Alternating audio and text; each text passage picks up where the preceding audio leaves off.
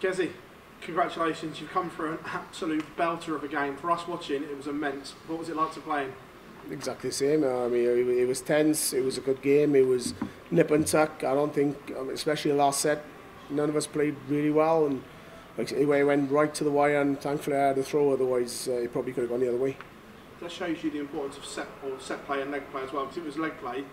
I think it was 20-14 up in legs one, but the set play, the drama just makes it continue. Was that 20? Yeah, but yeah, that's why I always say this tournament and the Grand Prix is it's a leveler, yeah, and it is. It doesn't matter. You could be, like you said, 20. I'm 6-7 legs up, but it doesn't matter because of the set format, and it's a leveler, and the lesser player can win. But you know, Kim could have won today, but he didn't. Thankfully, I had the throw and I got through it. Do you love those games when the pair of you were giving it some up on there? And what did Kirk have to say to you both? Yeah, obviously Kim knows. I think from the past, we've played loads and loads of times, and every time we bring this energy, I seem to come through on top. So maybe next time when he plays me, he won't be so boisterous. For the champion to come through such a tough test like that, does that stand you in such good stead for the rest of the tournament, coming through a last leg decider like that?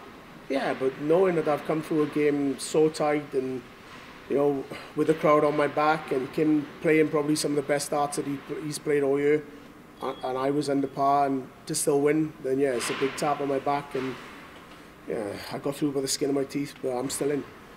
For you as well, having played opening night, it's almost like a brand new tournament, and you have to start the refocus and focus from scratch all again today. Yeah, exactly. I mean, 12 days break, so almost 2 weeks. So yeah, this was a new tournament for me, like a top 32 in the world in a brand new tournament, and that's why this game was probably so tough, because it's like a brand new first round for me. But now I've come through that, I got 1 day's rest, and I'll be ready to go next round.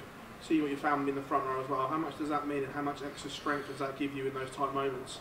Yeah, especially with my wife there, because every time I'm on my own, or I got nobody to feed off, and yeah, I think I put them through it a little bit today, and she probably got no nails left, but it's good to look over and know you got the support there, especially, like I said, with the crowd the way they were. Congratulations, thanks very much.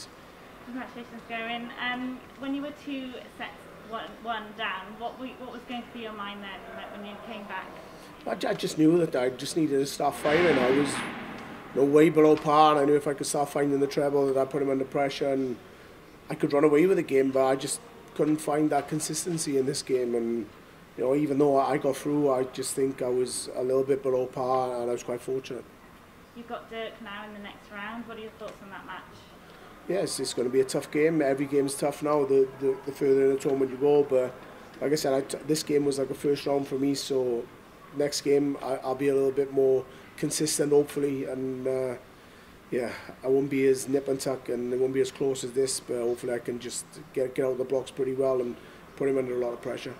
And you said you were going to be watching the darts when you had your 12-day break. Did you see anyone performing that you thought they could challenge your title? Yeah, I think if I don't win this tournament, I think Michael Smith will. I think he's due a tournament, he's due a big win, and he's firing really, really well. But it's whether he can get over that winning line, and yeah, if I don't win it, I think Michael could go win it. Well then, all the best. No worries.